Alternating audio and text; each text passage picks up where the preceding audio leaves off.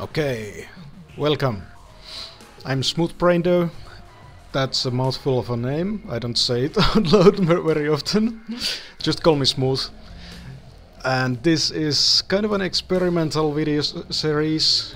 I'm going to be playing my own game and kind of talking about it. I don't have any plans for this. I just wanna play one level at a time, talk about what went into making it, and yeah, the history. I want to go back into where the game began and sort of have this memory trip down the memory lane, as they say. And yeah, I don't have any plans. I just wanna go into the level and look at stuff and talk about them and play the game like a developer plays. Somebody asked on Twitter to show more how the developer plays the game, but I'm not sure if I can show a lot of that if I'm going to be focusing on just talking about the game. But yeah, let's just see.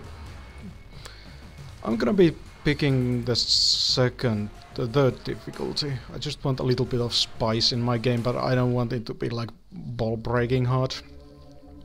By the way, this is a build that hasn't been released yet. It has these loading screens. I kinda like this. Had fun making this shader for the screen and writing the lore. The game has story, it has lore, but like it doesn't tell you much. I think I have a little bit more to tell through these loading screens. Yeah, let's go.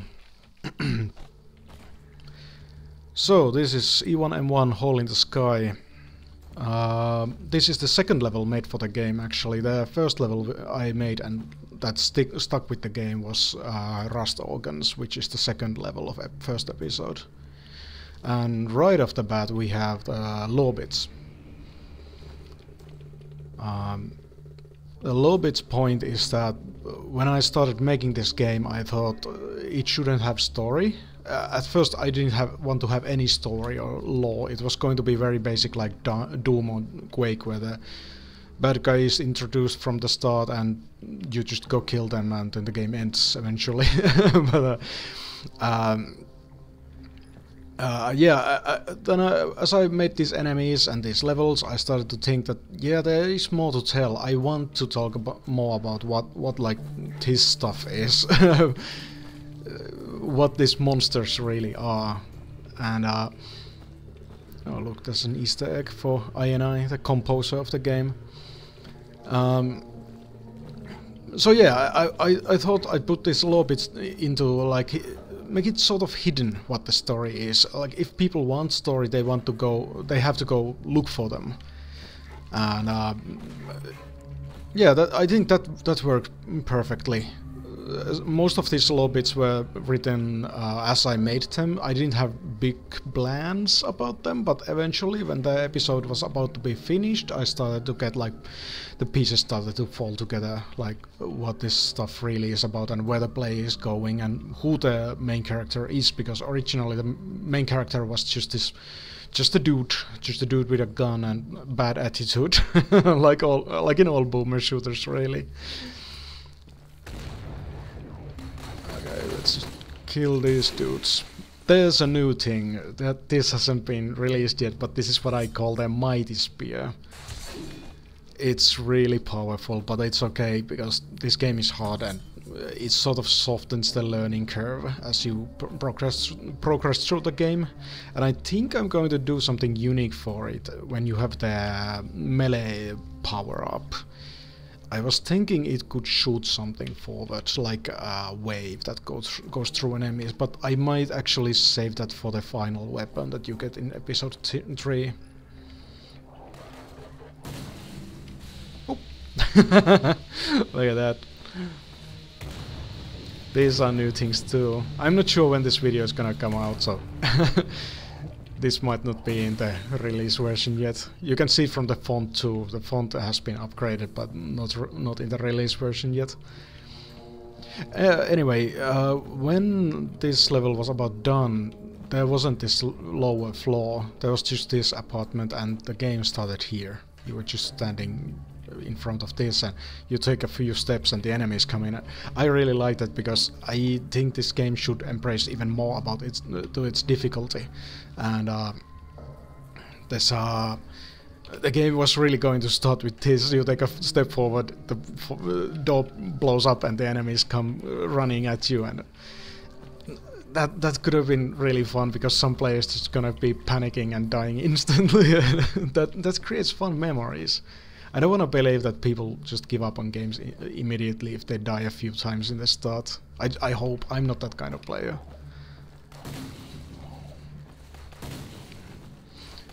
Game has a lot of chipping and a lot of optimization went into this. Lots of sacrifices too. There was a lot more effects attached to this stuff, like each of these holes that the jeeps had would like spray blood for a while, but I felt that they were affecting frame rate a bit too much if you blow up a huge group of enemies, as you do in this game if you ever use the rocket launcher. That weapon is basically like instant kill for most enemies in these games, but I don't know what to do with it. About it, I mean. Anyway, I'm gonna play for a while.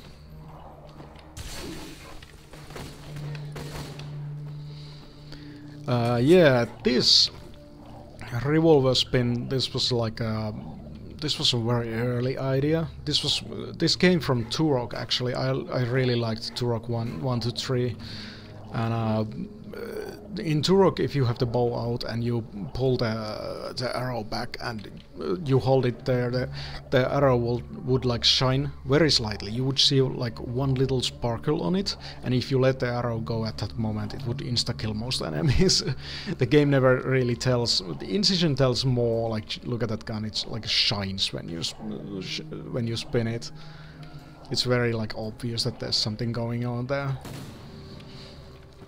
Yeah, that's like a fan favorite thing. Most things, what I'm gonna say, like the number one fan favorite things really are like this spin and kitty, which is the 6th weapon of the game, a living weapon that you feed blood. Here's a secret indicated by this, what I call wigglers. the game says that the walls are festering, so I don't know, they're festering with some kind of growth parasite maggot thing. I don't know. Most of the things in the game is left for players' imagination anyway. You can kick these to open them. You get this shotgun in this weird apartment that doesn't have any doors. This prop is really old. I made this for some hotel level that I was working on, but that never got into the game. I made like 15-20 levels that weren't put into the game. They weren't finished, but they were kind of playable still.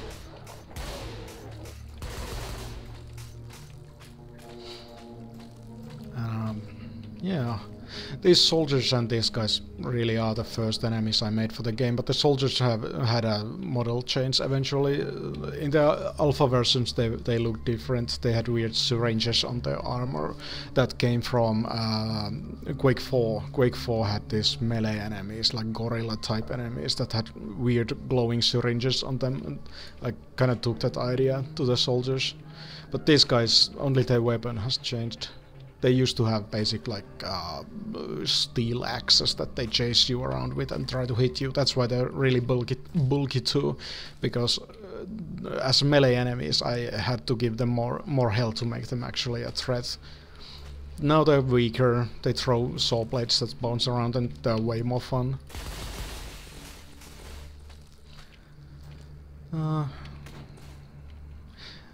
These corpses, these are called slaves in the files. In the very original game, in the first version, the alpha versions, there were these guys, but they had different textures. They were like cleaner dudes in pants, and the game was gonna have like these enemies that are like the innocent guys from Blood that would run around and scream when you shoot at them. I made those guys eventually, but they were very different. I retextured these guys and just made them into jibbable, fun little red dudes. There's a 1-up. Is there something else to talk about before I pick that up? Because 1-up is one big topic. Okay, let's grab it. So 1-ups, they're basically this. It was a reaction to something that I couldn't make, because when I was making this game I had many levels made, like 3 levels that were going to be in the game but really didn't end up being in the game. And the game was so far made and I had not thought about like save system at all. So I was kind of panicking. I didn't know what to do, because this game, by the way, is my first like big project, like programming wise. I'm an artist, but programming wise this is like the big first project. So I had no experience in making save systems or anything like that. So I basically had to make a sacrifice and say nope, there's not going to be any sort of saving in this game, and the 1-ups are like a reaction to it. They save you from one little hit. You can see on the HUD I have now one life, and if I take a little shot the game goes into slow motion. I get 75 health back, and I'm in God mode for like I think it's 6 to 8 seconds. So player can like clean out the worst enemies quickly after they lose a life, and the game sort of balances itself out, I think. It's a shame, like in the next game, probably INCISION 2, probably another game, I want to have some kind of save system that isn't just saving between levels, at least some kind of checkpoint system, unless I may make something like Dark Souls that actually has like bonfires and no mid-level saving at all. Everything respawns, props, like breakable props come back. These are really nice looking gyps, nice. Well, anyway, let's get going. This can be broken, by the way, and it clips through the floor. Don't tell the QA team.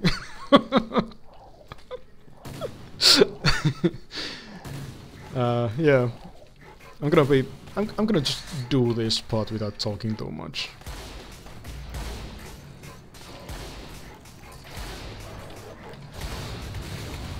Ooh.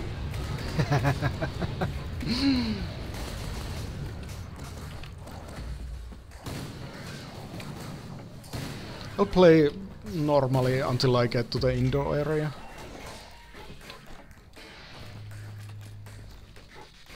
Grab this power up. This power up makes your weapons more powerful and faster the more you do damage. But it's kind of finicky right now. You have to use this to really build it up. And it's ridiculous. Look at this. Boop, boop.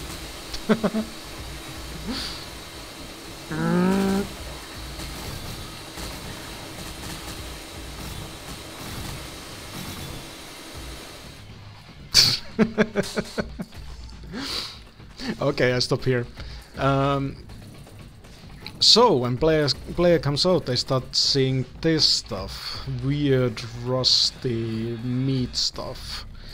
Most of this stuff is actually intentionally. Oh, hello, you're still alive. Intentionally made nonsensical. Growth, this stuff is called growth. This is like a reaction to me wanting to make a game that's game first always. So when growth builds this stuff is made of flesh, but it imitates metal. It's kind of a weird idea, but it doesn't need to make sense. That's the point. I can just make any kind of structure from this stuff, and as long as it's fun to play, that's all it matters really. And yeah, that was the point, because when you play Doom, Quake, Doom is supposed to be like a space station, but the levels never make sense. They're just weird tech labyrinths, and Quake is just weird brick labyrinths basically.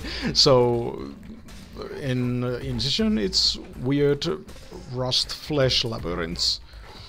When there's that, like there are areas like this that try to imitate real stuff, but I don't put that much emphasis on that stuff. Like it's still gamey. These apartments, they don't make sense. Like apartment has a bathroom but no bedroom, no kitchen, nothing. There's lamp, there's trash. That's like my old apartment.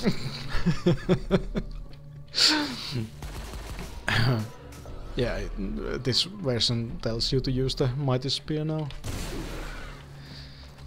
That's why there's two turrets now. Yeah, what can I talk about next? Let me just get up here. This weird elevator shaft. Little bit of telling people to double jump. You can't do this without double jumping. Double jump, yeah, movement and double jumps, that's probably something to talk about. This game goes fast. You can go real fast in this, but there's not like build up speed like if you bunny hop or something, you don't build up speed at all. It always goes from you either to do the usual speed or you do the fast speed, and that's your limit.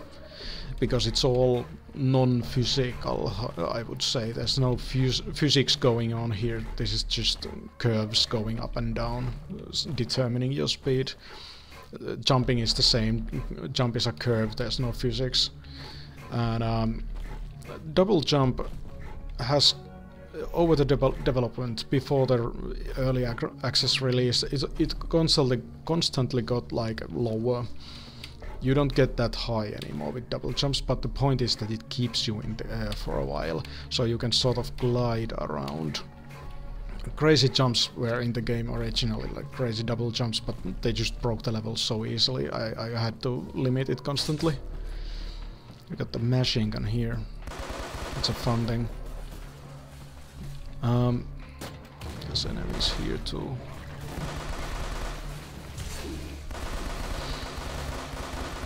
Yeah, this gun has had like 20 sounds over time. 2 models and 20 sounds, I'd say. Like I constantly try to find a good sound for it, but like it's so hard to find a good machine gun sound because you don't want it to sound like a cannon, but you don't want it to sound lame either.